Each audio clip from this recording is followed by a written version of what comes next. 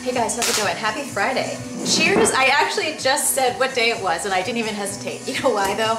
It's only because I just wrote my blog. It's only because I just wrote my blog and I knew that it was Friday and I put it up there, so what are you gonna do? Anyway, happy Friday. I'm actually coming in here. Got my nails done today, thank God. They were needing to be done, really, by the time I was getting back from Portland earlier this week. Sorry, I was seeing weird things.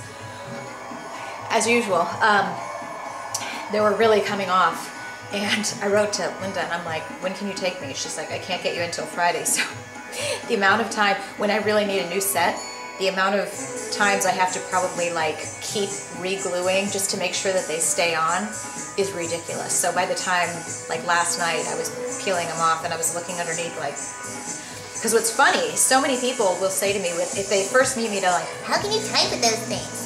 Well, first of all, I've had nails to some degree since I was like 19. It's what I like.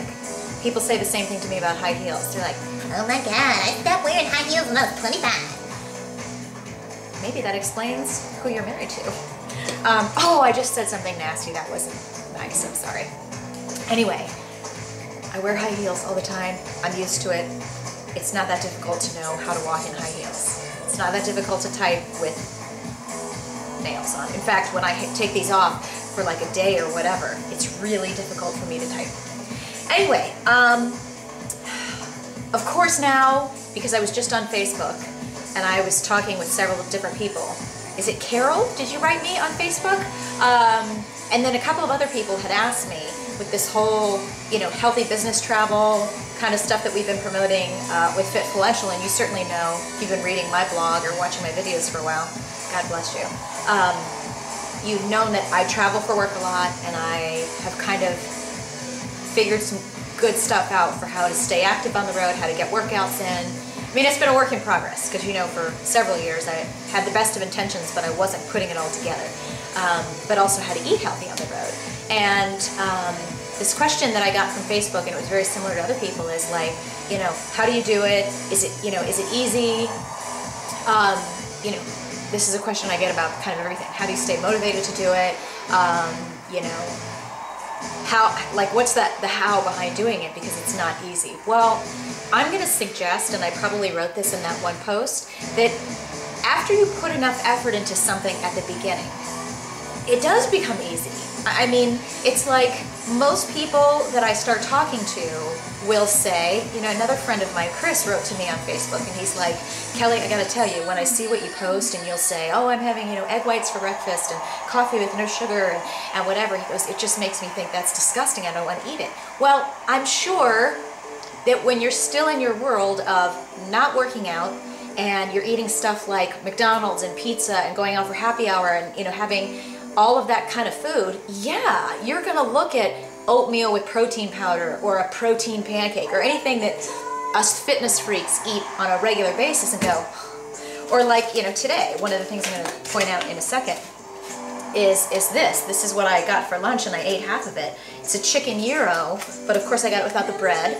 And somebody would go, well, why would I, you know, if I'm gonna have a gyro, I wanna have like, or excuse me, my friend Paul would say, it's not gyro, Kelly, it's gyro. Hopefully I said it the right way. He's probably not watching this. But anyway, I'm all over the place as usual. I know that when you're in a place where maybe you're just starting to work out, you can look at all of this food and it can seem unappealing to you, okay? So there's always gonna be a time period, and I do think there's something to be said about people that are just starting. Don't go balls to the wall and say, okay, I'm going to cut out everything. I'm going to cut out drinking. I'm going to cut out sodas. I'm going to cut out all junk food. And then, you know, you dive into something like a book, like Body for Life. You know, I did that back in the day. When you go from one way of living to something that is so extreme, the extremes are, in my opinion, I just think, this is just my opinion. I'm not saying this is the absolute. I just think that if you make such an extreme choice, you're almost setting yourself up for disaster, as opposed to, and you guys might have seen, you know, over the past year and a half, I've made certain gradual changes, and then it made the bigger changes easier to take on. It's been a gradual process for me to get to the point where I am now, where I have to tell you, I'm often surprised at how I still enjoy food. I love to cook. I could watch Food Network or Cooking Channel all day. Food is just not the thing I obsess about anymore. When I'm feeling my stomach growl and I know that I have to eat, it's more like, okay, you know, it's time to eat, and I'm not thinking, ugh, what can I have that's good for me? You know, I really wish I could have McDonald's, or I really wish I could have pizza. All of that stuff sounds good to me, but it's just, I'm really eating more to fulfill a need. My stomach, you know, my body needs food to eat. And it's just, I guess I have kind of more of a take it or leave it attitude with, you know, cheat food, if you will.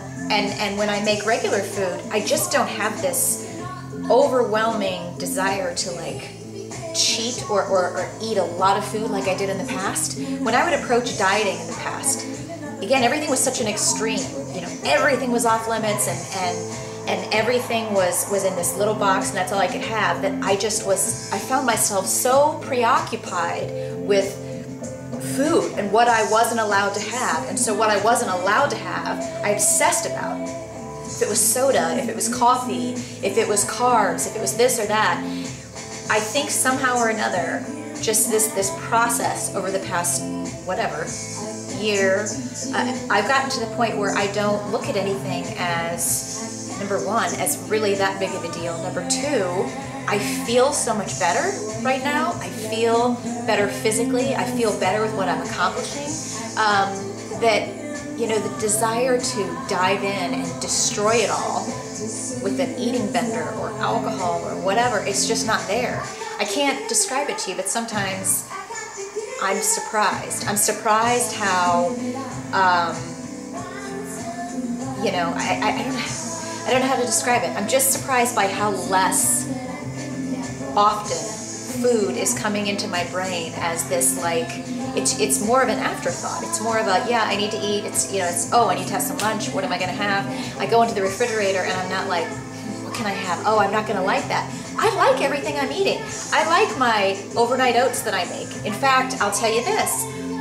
I'm very calm when I eat now, and when I eat, if I'm, like, I had half of my overnight oats this morning and I just didn't feel like I was that much more hungry.